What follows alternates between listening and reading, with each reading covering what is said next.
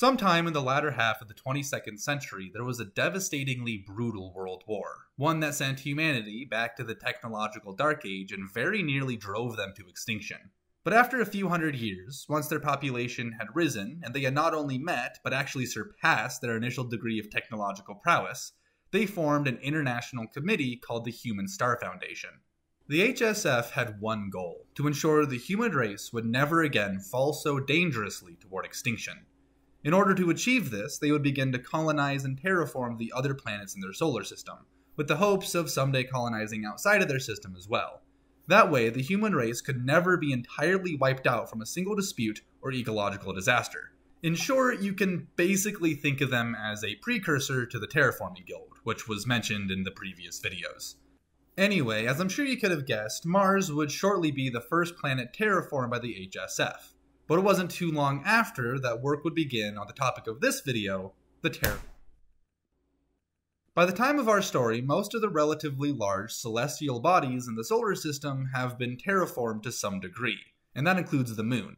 It has been entrenched with a deep, lunar-spanning ocean that has left a single supercontinent and a handful of small islands above the rising tide. It has also been given an entire ecosystem of genetically modified life, perfectly adapted for their lunar habitat. However, since the Moon is still so small and has such a weak gravitational pull, its atmosphere is relatively thin, which means that even now it is significantly colder and can hold significantly less oxygen than the other planets. This simple fact has led to several different environments for the lunar population to inhabit. Most of the middle and lower class live in subterranean cities made from hollowed-out lava tubes hidden beneath the surface.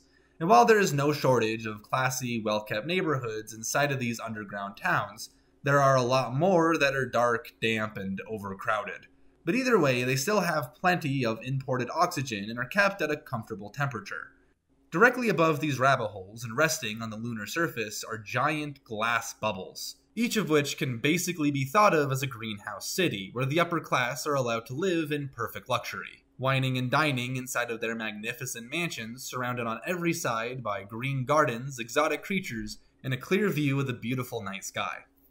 Outside of the bubble, we'll find miles of mostly untouched wilderness, snow-covered tundra, desolate shrubland, and cold desert. But every now and again, you'll also find a cozy little ranch where a family of working-class farmers are roughing it out on the tundra in order to raise their livestock. And with that, I would be remiss if I didn't mention something. With the level of genetic technology these future humans are clearly capable of, why would they still have farmers? Like, why wouldn't they just grow their meat and other animal products inside of a lab?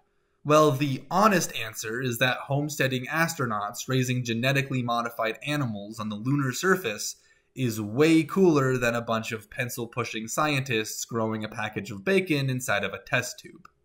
But if you want an actual answer, I guess they probably learned their lesson of being too reliant on technology after the aforementioned World War that sent everyone back to the Dark Age. So that's why they still have regular farmers, people that would know what to do if the grid were to ever go down again. And I imagine these farmers are probably subsidized by the government in order to make their farm-raised meat more affordable than the lab-grown stuff. Now, I have actually designed a bunch of different creatures to fill out the lunar ecosystem, way more than I could ever mention in a video like this. So for right now, I will focus on a single facet of this alien biosphere, that being the lunar mammoth. Before that big, scary war that I keep going on and on about, a couple of scientists were actually successful in resurrecting the mammoth, the mastodon, and a few of the other extinct species that humans have been trying to resurrect for years now. And since they mostly live in sparsely populated parts of the globe, they were all but entirely unaffected by the war. Later on, as the human race began to stretch into the surrounding planets and beyond, some of them decided to bring the mammoths with them. Meaning that along with the genetically modified and alien creatures that we will slowly be introduced to as this series continues, there will also be herds of extant mammoths on the lunar surface.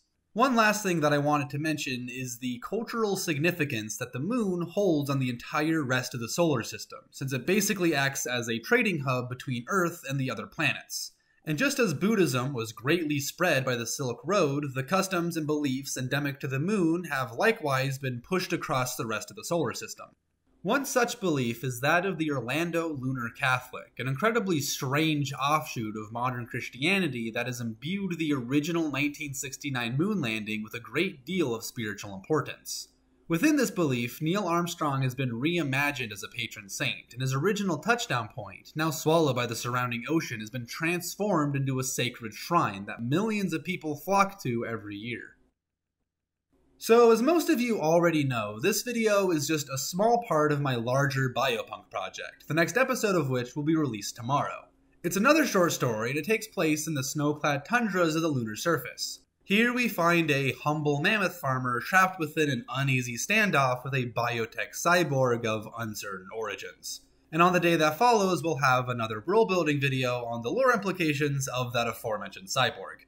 Anyway, I know this is kind of a step back from the previous video, which took place on a distant alien world in the far, far future, but I thought it would be a good idea to start off a little bit closer to home and then gradually work back to that crazy, far-flung sci-fi stuff. So it'll probably be another few months before we leave the solar system again, just because these videos take a really long time to produce.